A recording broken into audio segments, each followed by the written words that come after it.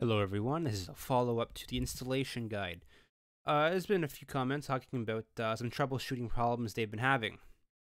So this is warranted a troubleshooting video on the just general mod itself. So let's start off with one of the basic ones. So if you gotta choose the version of the mod. So if you're playing on 0.2 for an example, it is for version 7.1 or 1.7.1. So what you need to do, since we're at patch 1.7.2, you have to click on betas. So go to your Steam, right click on the game, click on properties, click on betas, and select the version you want to play on. So base is 1.7.2, and you just click on 1.7.1, or in the future, whatever the mod version requires. That is problem one that you can run into. The second problem is when you download your folders, we use Harmony as an example. You have your TOR or your Harmony.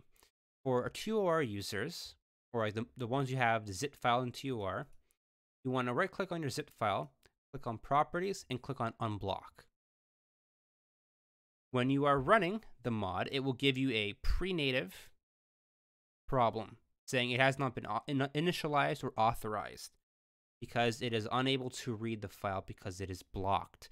By clicking on the zip file properties unblock, then proceeding to install it in the file will fix that problem. Secondly, just a standard thing, putting incompatible mods. So for those, you cannot run the Old Realms mod and say, for example, Realm of Thrones. They overwrite the same files, or replace the same files, or require different mods. So we install the mod. Secondly, these are to those who did not fully pay attention to what happens when you play the game. It crashes or has 20 to 30 minute load times when getting into fights. It's shader cache. So what shader cache does, as I explained this before, it preloads shader cache. It basically pre-renders all the shades, the shaders, all the different directions for all the models, all the scenes, all the battlefields and such. When you click on a game, that's even a custom battle, it doesn't take you 15, 20 minutes to load up those shaders for that scene, because you already pre-rendered them. This allows you for a faster load time and a smoother experience, which may cause crashes. So once again, as a recap, you have make sure you're on the correct Steam version of 1.7.1, or whatever the new updates have. Through the betas tab, click on properties. Secondly, when you download your mod in the zip file before you extract, or even when you extract it, make sure when you right click on the files of TOR Armory, click on unblock, or you click unblock or the overall file itself and click on unblock.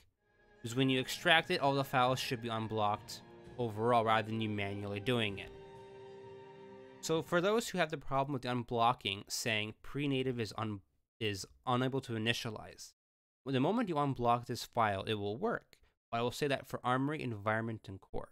So you must unblock it for each of these, or once again, unblock the original zip file.